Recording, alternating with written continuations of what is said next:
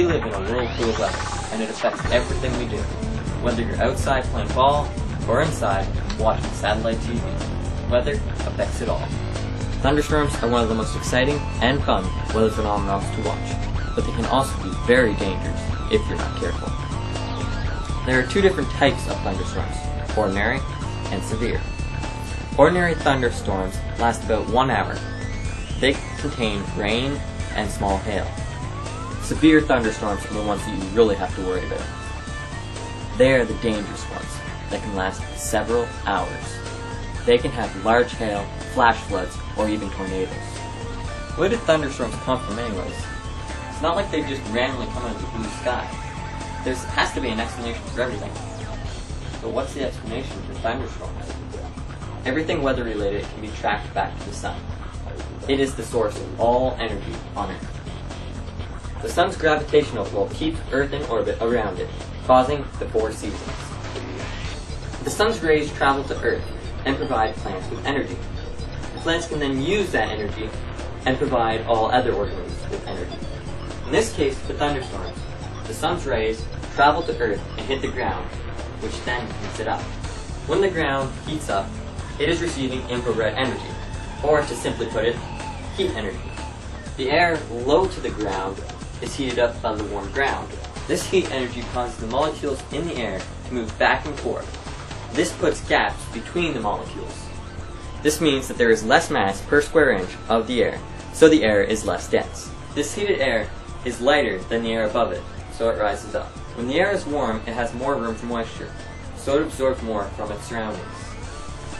When the air stops rising, the air is much thinner, because there is not as much air weighing down on it from above.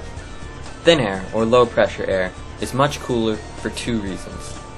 There are not as many molecules in one area, so more of the sun's rays can pass through without hitting any of the molecules. 2. It is further away from the ground, which is absorbing and radiating the sun's heat. The warm air then begins to cool down and it condenses. When the air condenses, there is no longer as much room for the moisture it previously absorbed. All this extra moisture forms into water droplets, which are light enough to be held by wind. Clouds are then formed by the buildup of water particles. This cloud will continue to grow until the warm air stops rising. That is the first stage in forming a thunderstorm. There are 3 stages in total. The first stage is the Columbus stage, where a Columbus cloud forms. The second stage is the mature stage, where the Columbus cloud is changed into the cumulonimbus cloud, and the actual storm begins.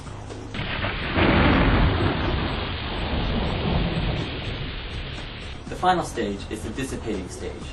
This is the stage where the thunderstorm begins to disappear until it is completely gone. In the mature stage, once when the cloud gets so big, the water particles begin to join together, making large water droplets. This joining of water particles continues until the water droplets are too heavy for the cloud to hold, and they fall as rain. For a normal rain shower, this is all that would happen. But for a thunderstorm, cold air will enter the cloud at the same time as the rain begins to fall.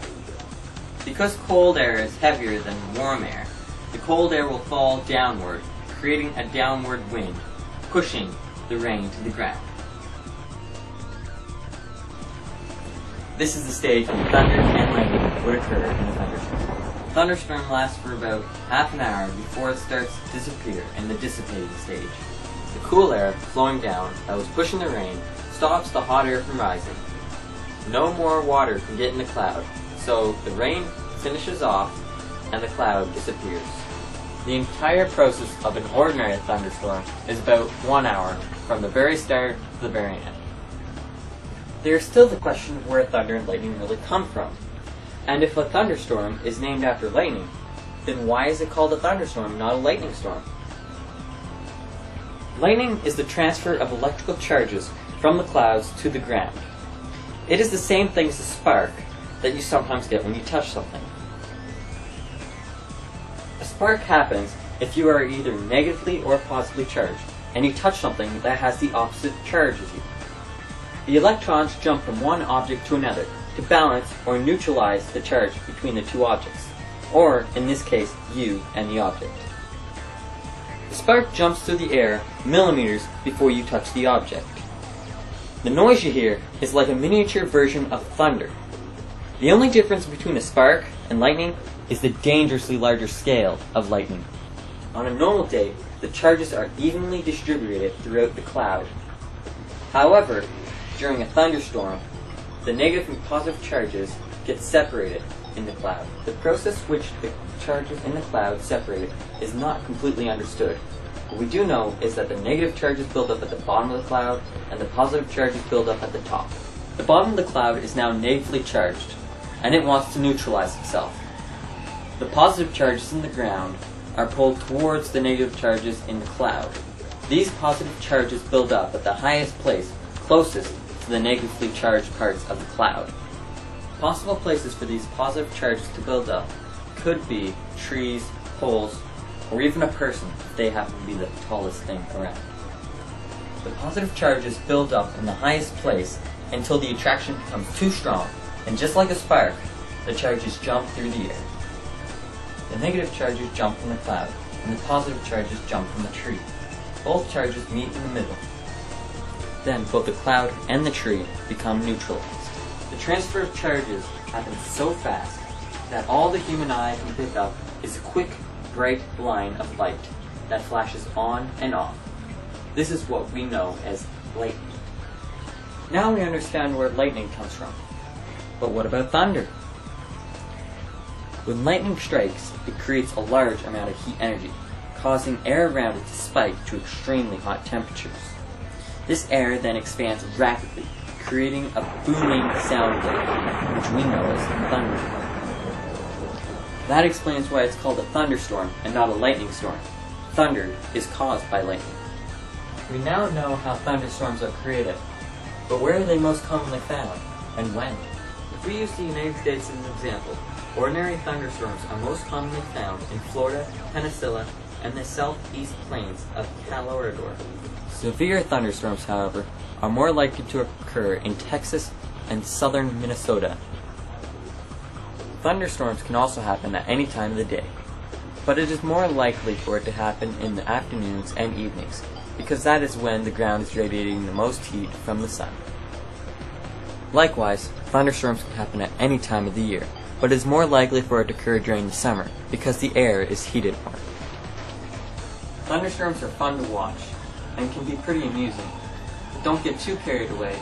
You don't want to overlook the dangers involved in thunderstorms. Lightning creates extremely large amounts of heat and can cause forest fires. Lightning can also shock you through your running water and electrical devices. Large winds can create large waves, and lightning can strike the water at any time, making boating very dangerous during a thunderstorm. And safety is very important. Here are some tips to help ensure your safety during a thunderstorm. Seek shelter in a sturdy building. You can go into a car if it's your only option, but don't touch any of the metal on the car. Stay away from all tall, isolated objects. They may get hit by lightning, and debris may fall. If you are the tallest object in the area, crouch down with your head and arms to your knees. Do not lie flat down, and stay out of puddles to prevent getting struck. Do not use your tap or any electronic devices during a thunderstorm. As I mentioned before, lightning might hit a power line or the plumbing and cause huge electrical surges. Once when the lightning storm is past, don't go outside for another half an hour. If the air could still be charged and lightning could still strike. The last tip is a no-brainer. If there are any down power lines in your area, do not go near them. Let your electrical company know about it, and they will get the professionals to take care of it. If you're one of those people who worry about thunderstorms, new, affordable technology has been made available to anyone. Storm Tracker is an add-on that you can buy for your IBM computer. It takes lightning strikes and plots them on a real-time map of your area. It has a range of 300 miles, so you can get an early warning of when a thunderstorm is approaching. It works by picking up radio signals that are produced when lightning strikes. These are actually the same radio signals that you can hear on an AM radio during a thunderstorm. There are over 40,000 thunderstorms a day worldwide. Watching thunderstorms can be a ton of fun, but make sure you do it safely.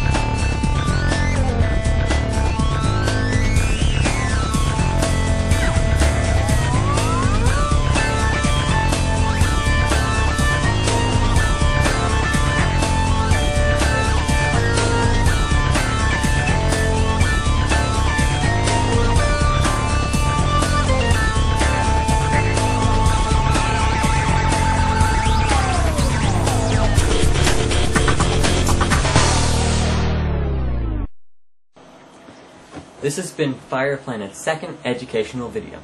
Now you know all you need to know about thunderstorms and how they work.